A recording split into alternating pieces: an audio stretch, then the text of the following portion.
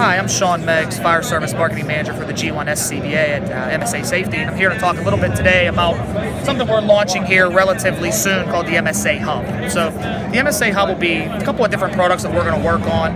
First will be a wireless base station, so it's going to give chiefs an opportunity to tie into their accountability using their telemetry-enabled G1s to track the air pressure of the people that are working around a scene. So the wireless faction of this is going to make it a little bit easier and a little bit quicker once somebody gets on scene to be able to guarantee that they're tracking the people that are working right now. Now, as we continue to roll this out, we're going to start to build in some cloud access to this as well.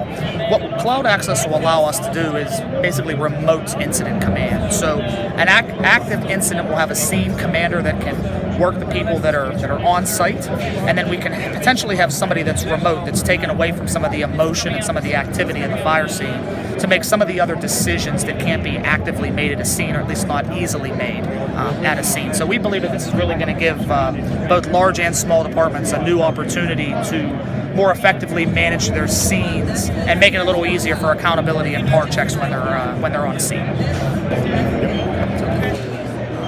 This is our new Cairns XF1 jet-style fire helmet that we're debuting here at FDIC and working towards NFPA 1971 approval. So a couple of the really nice things we have with the Cairns XF1. If you look inside, all soft goods, easily removed, easily laundered. So it really makes it nice for that awareness to make sure that we're using clean gear as often as we can. You'll notice here that this has a matte finish to it. We're working towards having a matte finish and a glossy finish on these helmets. So a couple of different designs for people that may want to do a couple of different things with their helmets.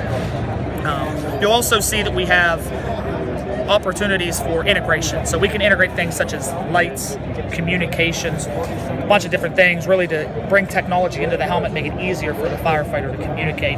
Looking at having 4 different colors of these. We're going to have them in hat sizes all the way up to 8 1/8 hat size. So going to fit almost every head out there. I'm looking for a nice, different style of helmet, a jet style helmet.